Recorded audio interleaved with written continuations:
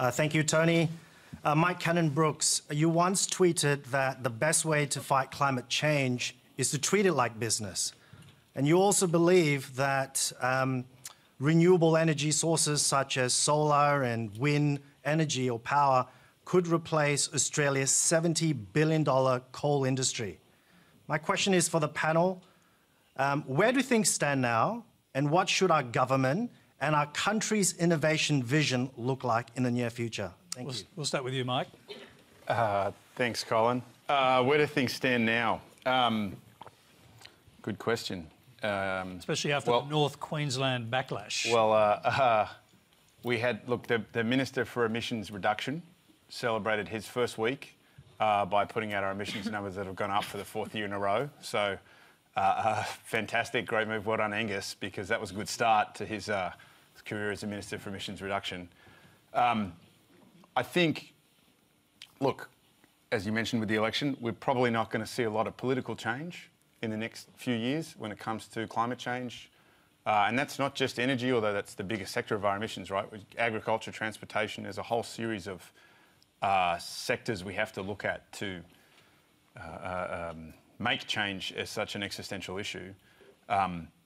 We're going to need corporates. So, at Atlassian, we've joined this group called RE100 to pledge to go 100% renewable, which is not a simple challenge. 3,500 staff, 7 different countries, 10 different offices.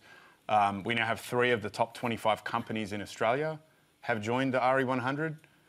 So you're seeing corporations realise not only is this a huge moral issue, it's a huge financial issue for them, it's a huge ethical issue. So 3 of Australia's top 25 companies have now said they're going to go 100% renewable. So you're going to see corporate sector have to take a lot more control, I think, and a lot more charge of the issue.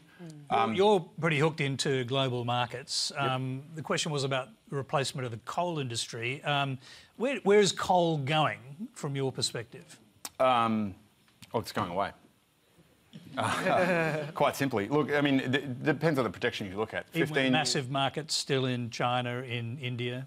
China and India are both peaking in their coal usage. They've had massive run-ups in the last 5 to 10 years. You see that already tailing off in China.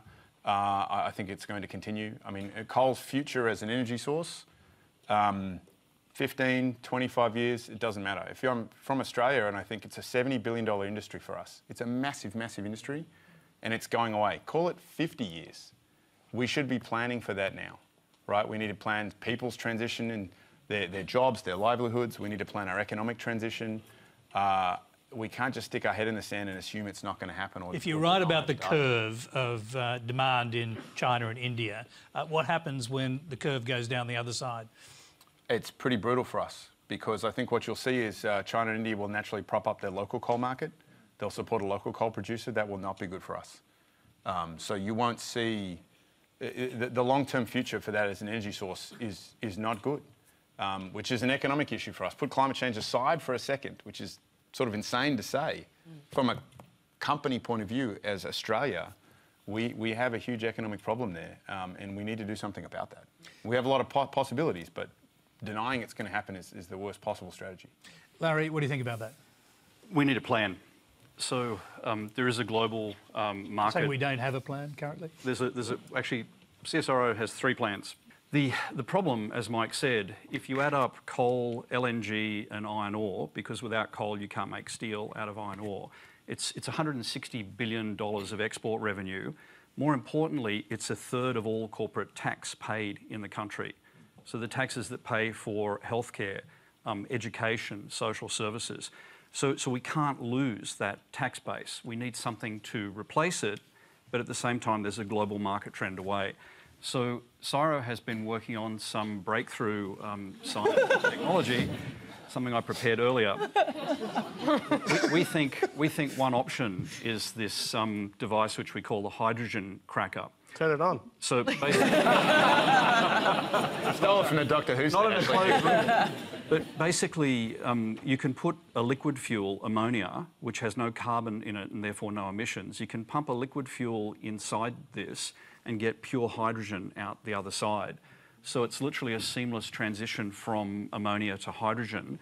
You can use all of the liquid fuel infrastructure around the world. You can fill a ship with ammonia, ship it, for example, to Japan, and then use it there as a purely 100% renewable fuel.